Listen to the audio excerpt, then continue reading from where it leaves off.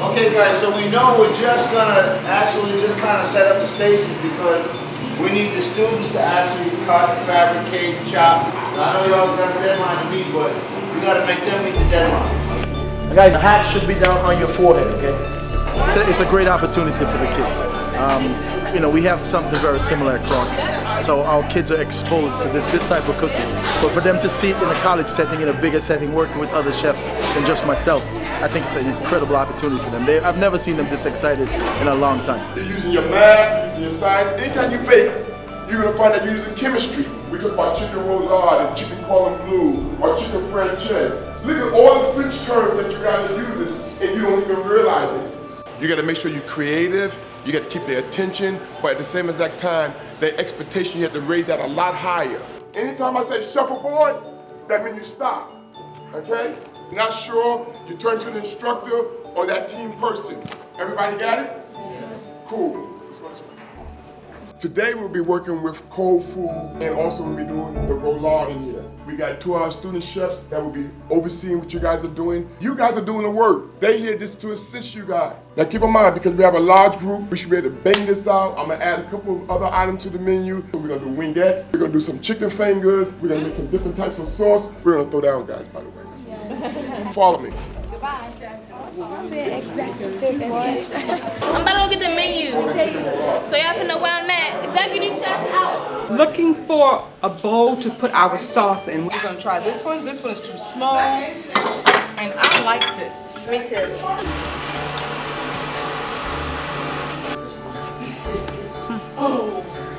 And get them as small as you can get it. You want it to be one of those things where you taste it, but you don't see it. It'd be easier. Rice in Yeah, you can take that off and just cut off that little piece of fat right there. And the rest is good? And then you're just gonna put it in that pan. If we take a look at the chicken, by it being uniform, you're gonna find that it's gonna cook evenly. If that right here is thick and you don't tenderize it, what's gonna happen? This right here is gonna be raw and that's gonna be cooked. So that technique of tenderizing and flattening out, you're gonna find that it's gonna give a uniform cooking. That's the most critical part. Then after we get finished doing that, we're gonna go ahead and season it up. I learned that going in a circular motion when you season the chicken and mixing it up is easy by stirring the bowl, twisting the bowl around. That's easier. It makes your whole job easier. Okay, now what are you doing? What is that called? What's that called? Deveining the strip. Right. All you're gonna do is make a little cut at the bottom or at the top, and you're gonna pull the vein out. Okay, so this is gonna be used also for your stuffing. Yes. Okay, very good. Do an excellent job. Taking the vein out. That's the hardest part. Yes, you gotta Cutting find it is easy. You gotta find it. This one we put the done ones, right? Okay. I think these are done. You know, this is one of the reasons why I like school. Oh, really? Yeah.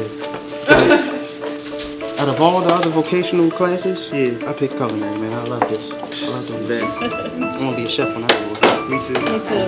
Cause this bacon. You ready?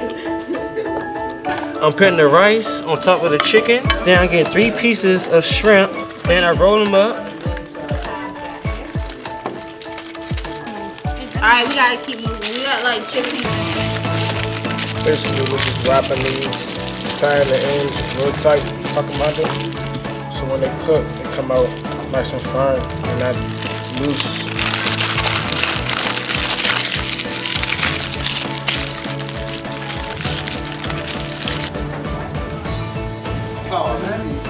Can you wrap it up? Yeah, I'm gonna wrap it when I get it. Normally, whenever I do poultry, whether it's turkey, chicken, duck, whatever, I always like to add sage, because sage always brings out the flavor in poultry. Now, we can do this one of 2 ways. We can actually marinate the tenderloins as they are, okay, in a larger bowl. We can put all kinds of stuff in it, or what we can do is we can actually season the flour.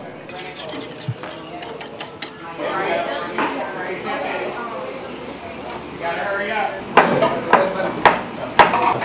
When you make it, what you say? Y'all talk about your chicken. I was executive chef. I'm like the boss. I made the menu up with the sous chef.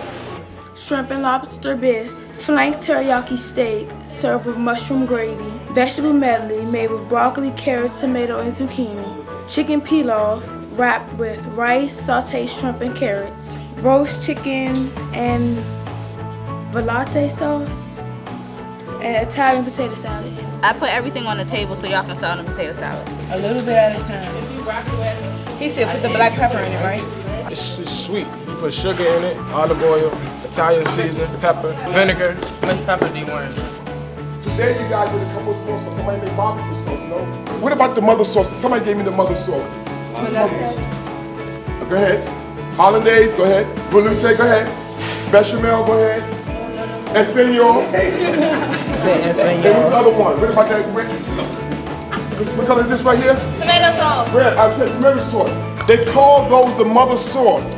I get like the floor plans on like where the food's gonna go out there, everything in place, everything set up out here for them to sit down and eat. You come over here, executive chef. You running the show. You over here, okay?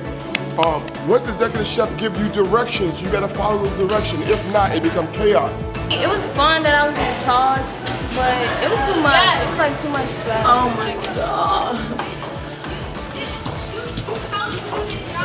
I didn't know what I was getting myself into. So today what's gonna happen, I'm gonna turn everything over to our student executive chef and sous chef, and they're gonna explain the menu. We got the chicken pilau.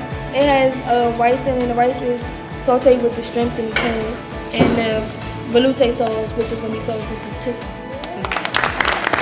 Anybody have any questions for me? So you need to find about 4 people to wipe down the table real quickly. And then we need to make sure everything is lined up on the table and we'll be ready to go. Chef aboard!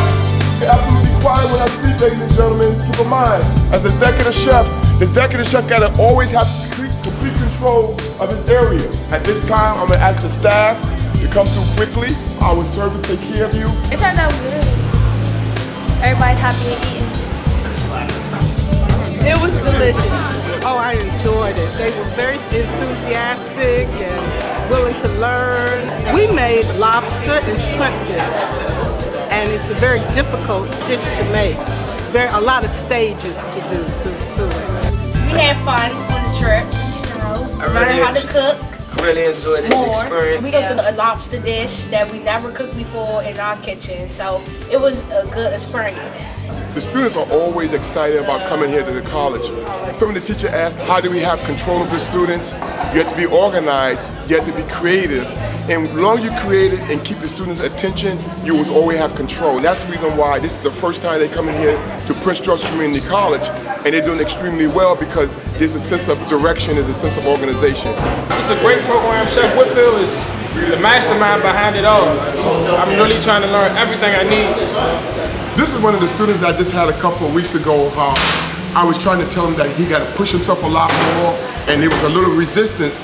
But now you can see the difference that now that he's a mentor to these high school students, he stepped up to the plate and he took control of the situation. And a lot of times you don't see the development of a student. Today is a good example of how you can see the development and the growth. He was very confident in what he was doing, but not only confident, he was able to show his expertise or his skills to a group of students. How do you feel today, Chef? I feel great. I feel like I actually taught someone how to do something they can actually leave here today and go teach someone else how to do it. I'm so happy that the kids come over to our culinary arts program in George's Community College. We're just a student, but in the meantime, we can be the teacher for the kids. So I'm so happy. That's what I feel today. Last semester, this was one of the students who said that they could not do it. They was afraid to do it, and they couldn't lead a group of people. In the meantime, you need to measure out. Now she comes in, she directs them, she takes control. So you're gonna find that culinary arts, what it does, it builds your confidence as well, and it teaches you how to organize and how to put things together. And she's a good example of that. I want to study culinary arts. I'll probably start at PG. Yeah, I'm gonna start at PG. It's over. So just think about a 4-year degree, you're looking at almost $87,000 at a private institution at a university. But you take a look at coming to a community college, you're gonna pay 1/4 the money. You get the same quality education, it's an accredited program, and then you transfer to a 4-year institution.